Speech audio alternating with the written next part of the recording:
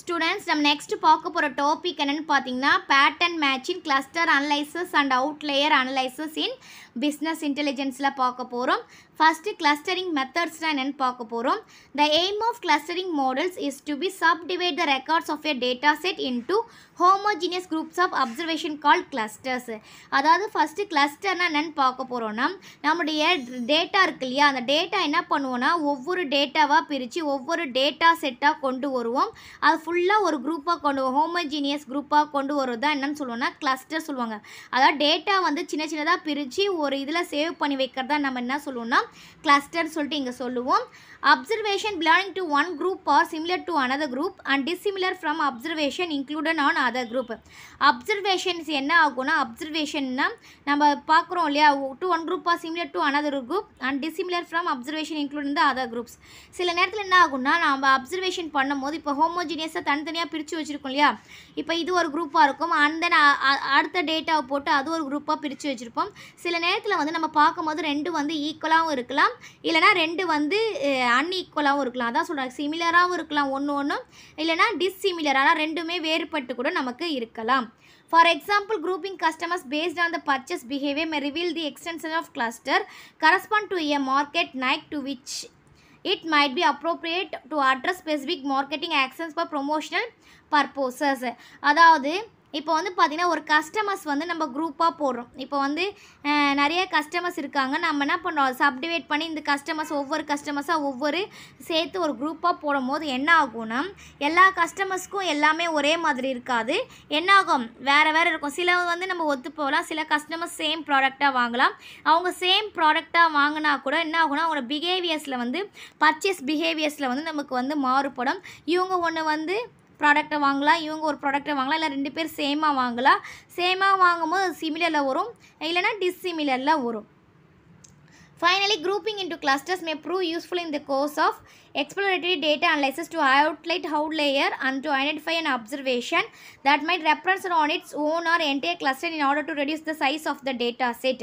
சில நேரத்தில் நம்ம குரூப்பிங்காக பண்ணி வைக்கும் போது என்ன ஆகும்னா in course of exploratory data analysis to highlight outliers, அதாவது அப்சர்வேஷன் பண்ணும் போது ஒரே டேட்டாவை நிறைய இடத்துல நம்ம போட்டுட்டோம்னா என்ன ஆகும்னா நமக்கு வந்து கன்ஃபியூஷன் ஆகிடும்.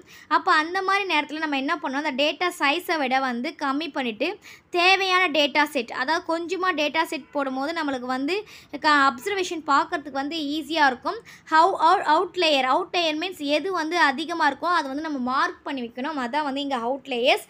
அந்த மாதிரி நம்ம போடும்போது நமக்கு என்ன ஆகும்னா நம்மளுடைய அப்சர்வேஷன் வந்து நம்ம ஈஸியாக வந்து எந்தெந்த கிளஸ்டர் எது எதில் இருக்குன்னு சொல்லிட்டு நம்ம பார்த்துக்கலாம். Clustering methods must fulfill a few general requirements. அது எதெல்லாம் பேஸ் பண்ணியிருக்கோம்னா கிளஸ்டர் மெத்தட்ஸ் வந்து பார்த்தோம்னா ரோபட்னஸ், அதாவது சேஃபாக இருக்கும், அண்ட் தென் எஃபிஷியண்ட்டாக இருக்கும். Outlier analysis. இப்போ அவுட்லேயர் அனலைசஸ்னால் என்ன பார்க்க போகிறோம். Outlier means in mathematics, statistical and information technology. அதாவது அவுட்லேயர்னால் இப்போ ஒரு டேட்டா இருக்குன்னா அது ஸ்டாட்டிஸ்டிக்கல் ரிப்போர்ட்டாக கொடுப்போம் இல்லையா, ஸ்டாட்டிஸ்டிக்கல் ரிப்போர்ட்னா இவ்வளோ பர்சன்டேஜ் ஆவரேஜ் அந்த மாதிரி கொடுப்போம் இல்லையா, அதான் வந்து இங்கே என்ன சொன்னால் outlier is a specific data point that falls out side the range of probability of the data set. அதாவது அந்த டேட்டா செட்டோடைய ஸ்டாட்டிஸ்டிக்கல் ரிப்போர்ட் என்னென்னு கொடுக்குறதா நமக்கு என்னென்னு சொல்கிறோம்னா இங்கே அவுட்லேயர் அனலைசஸ் அப்படின்னு சொல்லிட்டு சொல்கிறோம். இன் அதர் வேர்ட்ஸ் அதுக்கப்புறம் அவுட்லேயர் அனலைசஸ் என்னென்னு சொல்லலாம்னா இஸ் ஏ பர்டிகுலர் வே, அதாவது டேட்டா பாயிண்ட்ஸ் ஒரு குறிப்பிட்ட டேட்டா சொல்கிறதும் அவுட்லேயர் தான், ஒரு ஹோமோஜீனியஸ் டேட்டாவும் சொல்கிறது நமக்கு என்னதுன்னா அவுட்லேயர் தான். Outlier analysis is extremely useful in various kind of analytical and research. இந்த அவுட்லேயர் மூலிமா நமக்கு என்ன ஆகும்னா இது நிறைய நமக்கு அட்வான்டேஜஸ் இருக்குது. இதில் அனலிட்டிக்ஸ் அண்ட் ரிசர்ச் பண்ணும்போது டேட்டா வந்து நம்ம ஈஸியாக எடுத்துக்கலாம். Using the technologies and IT systems, இந்த டேட்டா இது பேஸ் பண்ணியிருக்கணும்னா டெக்னாலஜிஸ் அண்ட் ஐடி சிஸ்டமை பேஸ் பண்ணியிருக்கும்.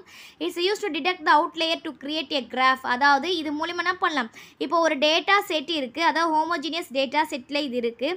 இப்போ வந்து ஒரு ப்ராபபிலிட்டி ஒரு ஆவரேஜாக நமக்கு என்ன பண்ணுவோம், ஒரு 90% நமக்கு வந்து இந்த டேட்டா செட்டில் ஒரு கஸ்டமர்ஸ் இருக்காங்க, ஒன் டைப் ஆஃப் கஸ்டமர்ஸ் வந்து டேட்டா ஃபில் பண்ணி வச்சுருக்கோன்னா அவரோட கிராஃப் நம்ம க்ரியேட் பண்ணும்போது இப்போ அவங்க வந்து கஸ்டமர் ஏன்னு வச்சுக்கலாம். கஸ்டமர் ஏன்னு வரும்போது அவங்க வந்து 90% இருக்கான்னு சொல்லிட்டு நம்ம ஈஸியாக கிராஃப் மூலமாக ரெப்ரசன்ட் பண்ணிக்கலாம்.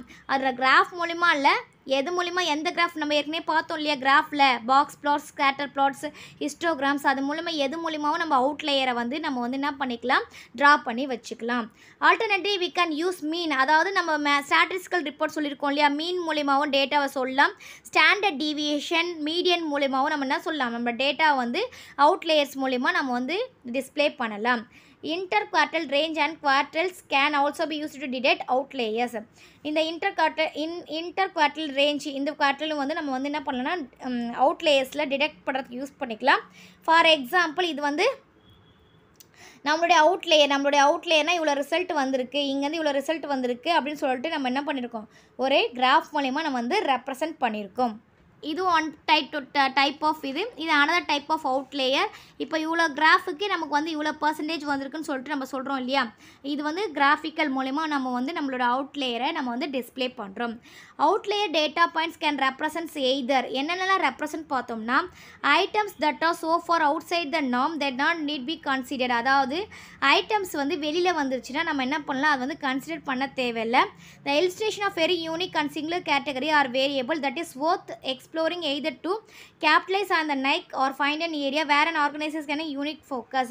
அதாவது யூனிக்காக இருந்துச்சுன்னா, நம்மளுடைய அவுட்லேயர் வந்து ஒரே மாதிரி யூனிக்காக இருந்துச்சுன்னா நம்ம என்ன பண்ணலாம், அந்த ஏரியாவை பொறுத்து எவ்வளோ ஆர்கனைசேஷன் யூஸ் பண்ணுறாங்க அப்படின்னு பொறுத்து நம்ம என்ன பண்ணலாம்னா நம்ம டிஃப்ரென்ஷியேட் பண்ணி காமிக்கலாம். When considering the use of outlier analysis, a business should first think about ஒரு அவுட்லேயரை நம்ம வந்து ட்ரா பண்ண போகிறோன்னா நம்ம ஃபஸ்ட்டு என்ன பண்ணோன்னா, எந்த மாதிரி ஃபஸ்ட்டு நம்ம அவுட்லேயரை பண்ண போகிறோன்னு சொல்லிட்டு நம்ம வந்து திங்க் பண்ணி வச்சுக்கணும். அதுக்கு தகுந்த மாதிரி டேட்டா வந்து நம்ம வந்து கலெக்ட் பண்ணி வச்சுக்கணும்.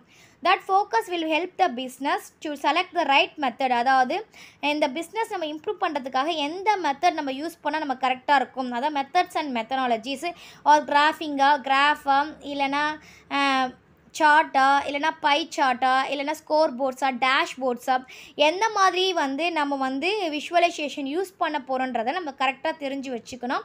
அதுக்கு தகுந்த மாதிரி நம்ம அதை வந்து யூஸ் பண்ணிக்கணும்.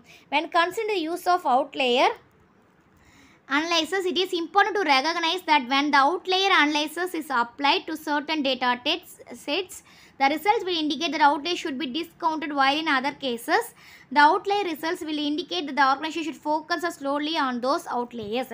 அதாவது நம்ம ஏற்கனவே சொன்ன மாதிரி தான் நம்ம வந்து எந்த டைப் ஆஃப் விஷுவலைசேஷன் யூஸ் பண்ண போகிறோம் அவுட்லைட்டில் அனலைசிஸ்க்காக, அது தகுந்த மாதிரி டேட்டா செட் நம்ம எடுத்து அந்த மாதிரி யூஸ் பண்ணும் போது தான் நமக்கு வந்து கரெக்டான வந்து அந்த டேட்டாவுடைய வேல்யூ என்னன்னு நமக்கு தெரியும். எந்த அளவுக்கு இம்ப்ரூவ்மெண்ட் ஆகிருக்கு இல்லை டிப்ரூவ்மெண்ட் ஆகிருக்கு, எவ்வளோ பர்சன்டேஜ் இன்க்ரீஸ் ஆகிருக்குன்னு நம்ம சொல்கிறோம். அப்போது நமக்கு தகுந்த மாதிரி தான் நம்ம என்ன பண்ணணும்னா நம்மளுடைய அவுட்லேயர் அனலைசிஸை நம்ம ட்ரா பண்ணிக்கணும். ஸ்டூடெண்ட்ஸ் உங்களுக்கு கிளியராக புரிஞ்சுக்க நினைக்கிறேன். தேங்க்யூ. தேங்க்ஸ் ஃபார் வாட்சிங். நம்ம சேனலை சப்ஸ்கிரைப் பண்ணுங்கள், வீடியோவை ஷேர் பண்ணுங்கள்.